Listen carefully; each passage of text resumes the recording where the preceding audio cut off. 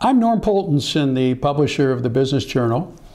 I'm dressed down today in my flannels, so I think I have to visit the doctor. He's not a real doctor.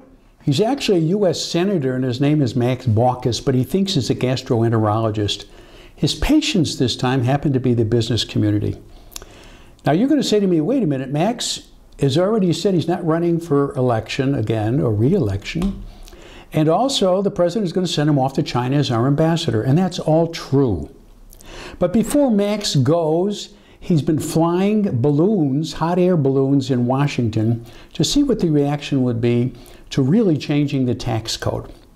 Now, Max has some good intentions. He does want to lower the taxation rate, and he's trying to simplify it, which frankly scares the hell out of me every time I hear a politician say he wants to simplify something. But aside from that, what Max is proposing is something euphemistically called a retroactive taxation. Don't you love that term? Basically what Max is proposing, and keep in mind now, he is the chairman of the Senate Finance Committee. So he's the guy who's rolling out some very important tax legislation. First thing he came up with is the term deemed repatriation. That's Washington speak for what really means the way we handle our current taxation system. If you're an overseas operation, you have earnings in foreign countries.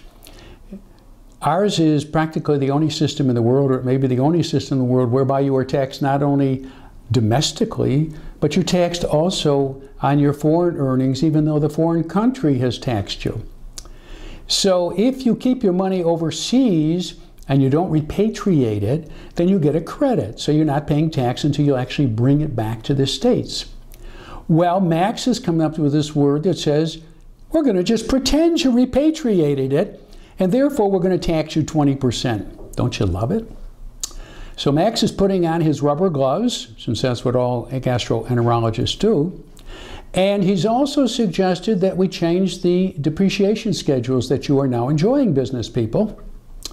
That simply means that he's going to lengthen your depreciation schedule, and that just puts more money in Washington's pocket and less money in your pocket. Max has also proposed that we get rid of LIFO. Now, LIFO sounds like a medical term. It really isn't. In fact, LIFO's been around since, you'll forgive me, I was born. That's 1938. And LIFO simply says, for inventory purposes, the last item in is the first item out, and that's how you'll expense it. Remember, as a business entity, when you buy an item, it goes in inventory, you can't claim any expenses against that until you actually sell it. So obviously, last in, first out is a more accurate way of dealing with inflationary pressures than would be FIFO, which is first in, first out. So Max has simply said, okay, no more LIFO, and the difference between LIFO and FIFO is what you owe in taxes. But Max is such a good guy. He said, look, I'll give you 8 years to pay the tax on that. And by the way, on the depreciation schedules, I'm also a good guy. I'm going to give you 8 years to pay that as well. Well, we have winners and losers. The winner is the IRS. If this thing goes through, they'll collect a lot of money from corporations. And who are the losers?